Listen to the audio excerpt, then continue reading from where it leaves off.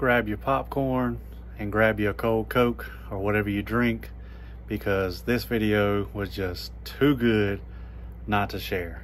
Y'all gotta watch this. It's about 16 minutes, maybe 17 minutes long. It is Pinnacle Credit Repair's so-called CEO having a meltdown because a former client that he scammed basically calls him out. So y'all just watch this and just check out how mad this cat gets. Let me know what y'all think in the comments. People don't hire me to collaborate, and they shouldn't. That's the wrong thing to do. I recently got a text message of a lady accusing me that I didn't work on her credit, when in fact I did, but she didn't follow the necessary steps in order to get her credit reports. So we had to do other things like use her Credit Karma or manually file disputes based upon old reports, which worked perfectly fine. Now, here's the thing. We got to talk. It's really silly here, okay? There's two categories. Are you a child or an adult? The situation that you're in can be tracked by your behavior, right? Somehow, some way, there is a problem with your behavior that led you in the situation that you are in now. Bad credit. Bad credit is not just something as, oh, I made some mistakes. No, you made some mistakes. And if you do not care about those mistakes, look, listen. If you want an 800 credit score, you need nearly perfect credit. You need perfect credit. Do you know what perfect credit means? It means you do not make a mistake. What is the likelihood of you making another mistake, even if I fix your problems? If you are not educated on how credit works, meaning you need to be coachable. If you're not coachable, if you're going to continuously try to educate me on how credit repair works. All right, guys. What's this fuss about? Let's read this text. So she writes, Credit Karma doesn't provide all three bureaus, as you once mentioned. So how would that be possible? Then she's beginning to try to educate me, and she's arguing with me already. Well, if you're going to argue with a professional, it's not going to get you anywhere.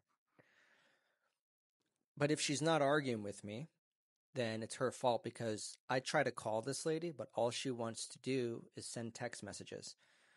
We all know things get taken out of context through text. Text messages they're not a way to communicate things professionally. You want to set up a call, you want to do a presentation, but this person refuses to get on a call. And so they're automatically sabotaging the experience here because they're not making it easy for me. It's like people hire me to deliberately make my job more difficult than it already has to be. Our process has a process, and the more you want to take away from it, the less benefit that you're going to get. So you're going to have to cooperate with us. Also, this whole fraud thing with my card provided to be a major headache, so I need to be careful with who has my card info from this point forward. So she is basically alluding to my score IQ, smart credit, as if they are questionable people to have her card information. This is how stupid this lady is, because she is stupid. She's trying to act smart, but she's actually stupid. That's not cool. Like, I see everything in this position. I know what I'm doing. I deal with this 1,000 times more than this person, but their arrogant attitude, they think that they know everything. Ironic, because they're the one with the bad credit, right? So she's making it difficult to pull her credit report, not me. That's her fault, right? She's now indicating that smart credit or identity IQ might be a problem with fraud. First of all, if you're not willing to pull your credit report, then you're not going to get updates in the portal, point blank, period. Cannot offer my info up at this point, as nobody allowed to have access according to fraud department. What the hell is she talking about, fraud department?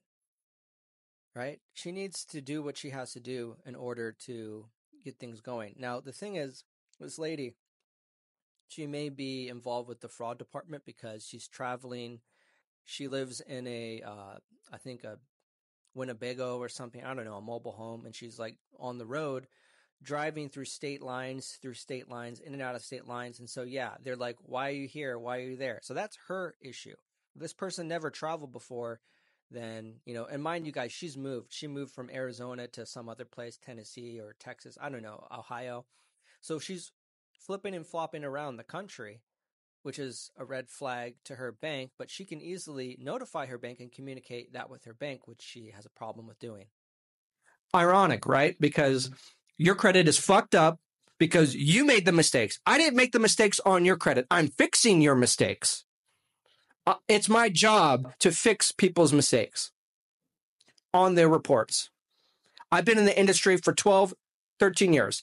You guys try to own a business like this. Try to own a business like this. Try to run a business for this long, dealing with this, dealing with that, dealing with nonsensical clients, dealing with bullshit, dealing with threats. Anyone successful will tell you the same thing. There's always going to be bullshit clients that think they know what they're doing. But listen, the reason why you're seeking help on YouTube is because you do not know what you're doing. You're never going to get anywhere in life unless you help someone. And this is why we have a professional service. Imagine all the people that fucked up their credit. They're trying to DIY things. It's like, let me DIY my therapy. No, if you have a problem, you need to seek out a professional to work with them, and then they engage in the therapy. It's like, let me DIY my fitness goals. No. Listen, I'll give you an example, myself included. I'm a fighter, okay? I compete, I train, I spar nearly every single day. But guess what? I'm not competing with the guy in the mirror. I'm not competing. I'm not training.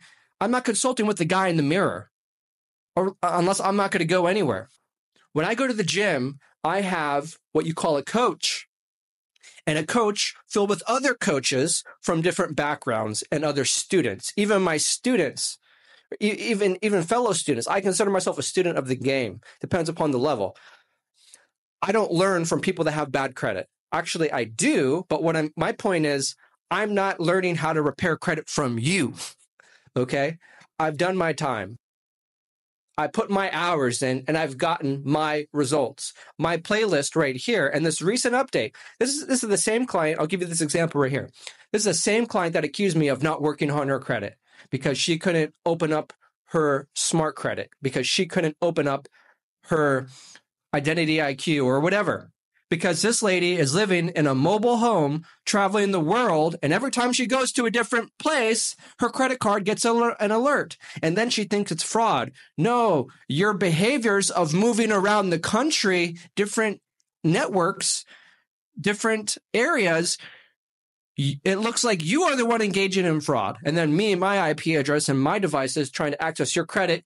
It's not a red flag, but it is a security precaution. This little problem, this lady escalates to be so high. Listen, lady, stop fucking moving around and get your file open. Don't blame people. And here's the thing about fraud. There's times where customers are like, identity theft. I don't want to give you my personal information. Look, idiot. No one wants your identity if you have fucked up credit. People that are stealing identity, it's like you're going to a house with nothing in it. Bitch, you have no credit. Nobody wants your shit. Well, I can't say no one, but you're at the bottom of the food chain, the totem pole. You're at the bottom of the totem pole. People that are targets are like Elon Musk, rich people that have assets. It's like, since when do you go to the projects or a ghetto neighborhood, a poor neighborhood like a trailer trash? Since when do you hear a trailer park got robbed? Because they don't got anything in there. They're broke. Unless they're a crack shack. That's an asset. Fentanyl, crack. Yeah, that's an asset because you sell it for profit. That's different. But the vast majority of people don't have these assets. Credit is an asset. You don't have any big credit cards. So don't worry about it. You need to educate yourself on how identity theft works, and that's why we're here. But me dealing with 700 clients on a work caseload, I don't got time for prolonged bullshit text messages like this. If you're a client of mine, which a lot of you guys already know, because this is one of the only problems I have with the client. I'm not going to tell you her guy's name or anything. I'm not going to put her on blast, but she knows who I'm talking about if she sees this. It's a lesson for you and for other people. All right? Don't send me a storybook in a fucking text message. All right? Don't make my job more difficult. Don't make things more difficult for people. If you want to excel in life, if you want to move forward, start thinking about other people. Don't make things difficult for other people. All right? Take 5 minutes to think, how can I make it easier for my teammates? How can I make it easier for everybody else? Stop thinking about your fucking self. All right? Start thinking about other people, taking their lives into consideration. How can I make it easy for Andre? And when you do that for me, guess what? I'm going to help you more. You get more out of it. You get more out of life when you can create more solutions for people. If you want to be a positive person like me, I consider myself a capitalist.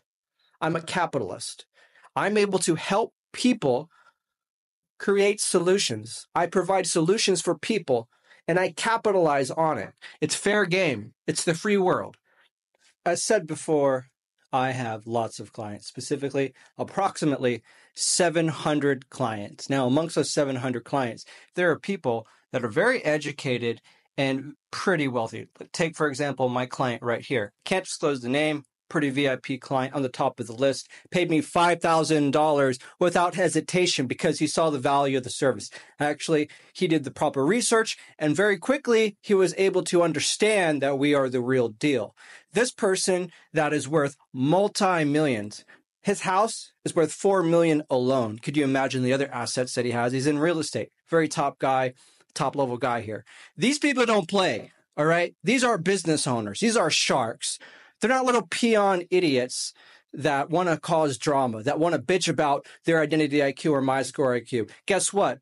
Fix the problem. I don't want to hear it. This is a business. I'm not your friend, all right? This is a professional business. And I've made the mistake of treating some clients like friends where they just want to take advantage like this person right here. So now you're on blast. You're on notice. You know exactly who you are. And this is a message for any prospecting clients that want to hire me. Guess what? I have news for you. I don't want you as a client. I don't need you. I have people paying me 10 times the amount of money that you will pay me and not give me any headache. And they will be highly agreeable and coachable.